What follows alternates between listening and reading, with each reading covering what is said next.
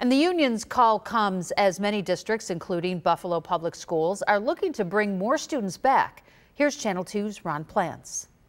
Overall has been successful. Buffalo School Board member Larry Scott pleased so far with the move by the school district, reopening classes back on February 1st for grades pre-K through 2nd, high school seniors, and what were termed neediest students.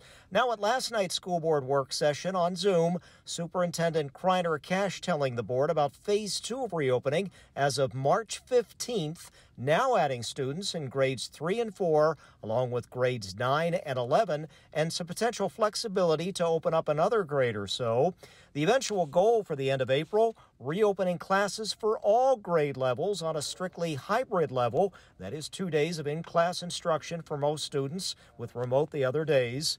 School building safety when it comes to cleanliness and ventilation, a factor in the teachers union unsuccessful legal challenge last month, also an apparent focus.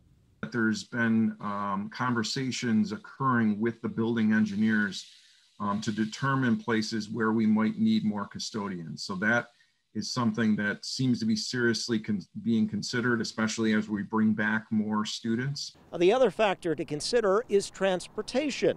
We're told that currently only one child can sit on one seat in a school bus. If they have to bring more children back into school, you got to add more school buses. Actually, another 100 or so buses to the 358 they're running now, along with Metro passes for some students, and they have to cover charter, private, and other non-public and Catholic schools as well. Our transportation director needs to ensure that we can now add what will be 5,000 more students. At 6, a look at distancing discussions for bringing more kids back. Ron Plants, Channel 2 News.